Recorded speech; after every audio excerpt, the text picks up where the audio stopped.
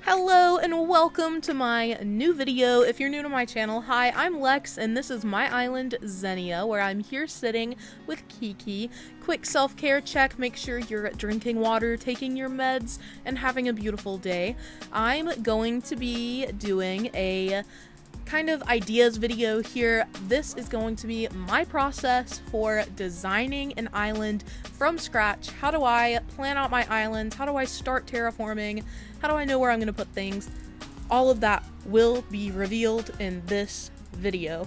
If you like content like this, please do consider liking and subscribing. And also, news for the day before we get started. I don't know if you recognize this house, but someone so kindly gave me Henry. It's our king, the smug frog that is my birthday twin. I will run around the island and try to find him, but look how cute he is, his little face. You can see it here at the bottom. Little Henry. I love him. I love him already. I actually haven't spoken to him since he moved in because I didn't play yesterday, but he is walking around the island and let me see if I can find him.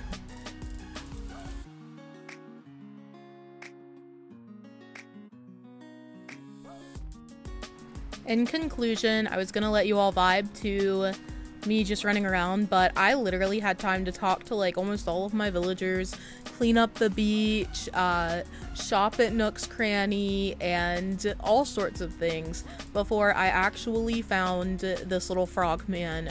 He was really hiding, but I do end up finding him in Able Sisters. This is to be expected, of course. He is a smug villager. He is in tune with fashion. Look at him go. If Mabel would get the heck out of the way. He is so cute. He is absolutely precious, and I've really been missing Frobert ever since I deleted Lost Falls, so it's nice to have another frog villager. Also, how cute would he be in this outfit? I'm gonna buy it so that when I can give him a gift, we'll give it to him. Something to look forward to, a plan for the future. Anyway, I think it is about time to get right into this ideas process as I figure out what I'm gonna wear, so let's do it. This was actually a highly requested video across a lot of video comments and in my Twitter post where I asked what you all would like to see yesterday. So you might be thinking, well, how do I get started terraforming? And the answer is simple. Don't. Just kidding, but something to remember for today is that this is my process for designing an island, specifically not an island I do on YouTube, since I do speed builds for those, but for islands like Lorien, this is what I do. So remember, if you do your islands differently, that's completely valid. This is just how I have found it easiest to stay inspired and motivated to build my island. So the first thing for me is deciding, do I want a theme? I'll splash some themes up on the screen for you to look at to see if you like any of those if you are looking for one right now, but just to mention, you don't have to have a theme. A lot of you know that for Xenia, I don't plan on having one cohesive theme, but I do think they can be super helpful if you're having trouble visualizing your island or coming up with ideas. I think they can serve as an inspiration because, for instance, if your island is city themed, you might think, oh, I want a gas station, or oh, cities have skylines, let me include one of those. Once I have decided on a theme, step 2 for me is to decide, are there areas on my map that are important for future builds that I can predict already? So, for instance, things you can't move, are they going to factor into your builds? These include things like the pier, residence services, and the secret beach, for instance. Things like those that are immovable can often influence how I terraform other parts of the island in terms of accessibility to those immovable areas. After I've decided that, I kind of start to draw out any ideas that I have. Like, if I know for certain how I'm going to design Nook's Cranny, I'll go ahead and draw that. An example for Antilia would be the villager neighborhood. Here is my drawing for that area. And here is how that area actually turned out. I was really proud of it. It was really helpful to have it sketched out already, to know kind of the dimensions for everything and where I wanted to place specific furniture items.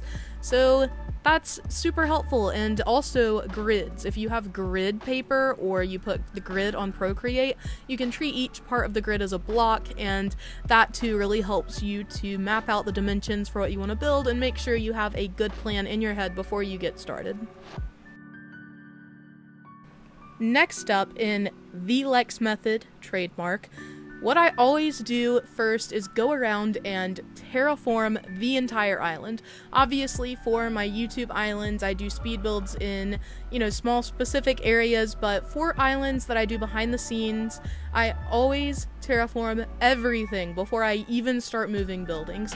So an important aspect of that is that I'm going to always map out building dimensions. So moving buildings back and forth can be really costly. The same goes for bridges. I always map these items out by using custom designs so I know exactly how much space they're going to take up. And an example of when I did this would be the original Lorien that I built. I completely finished the island before I started moving things, unless I was completely certain that I wanted that building there. I just went ahead and terraformed everything and went back through to start doing other things that would really complete the island. The next step in my personal process is that I begin moving buildings. Very simple. I put them where I have already designated with custom designs, so I already know they're gonna fit, which is great. If you know me, if you've been around for a while, you know I try to put as many buildings as possible on the beach, but obviously they don't all stay there. I move them where I want them to be. The beaches are always what I conquer last anyway, so this just helps me be able to terraform everything I want to terraform. There are exceptions, obviously, in my process. On occasion, I do place houses or buildings early before I finish terraforming, just because they're either in the way or, like I said, I'm sure I'm going to keep them there. So that is a very important part of my process, is just moving the buildings where they need to go, getting them situated, and making sure that they still fit with the theme I wanted for them. Last, but certainly not least, as I mentioned before, moving buildings and decorating is what comes last. So once I am happy with the general layout of my island and everything that has gone on with it, I'm ready to decorate. This is possibly the most fun part of Animal Crossing, at least for me. I absolutely love decorating. I just think a finished island is so satisfying, and it's cool to watch it come together, one piece at a time, the way my YouTube islands come together, but it's also really cool to just see everything already terraformed and gradually bring that terraforming to life with decor, with furniture, with flowers, trees, shrubs, everything. I just think that's such a fun process. It's so cool to watch your island become full and whole. All of that said, of course, everyone's island process is going to be unique to them based on how it is most fun to play the game. I can't stress that enough. The easiest way to finish your island is to play in a way that makes you enjoy it. How are you going to have the most fun?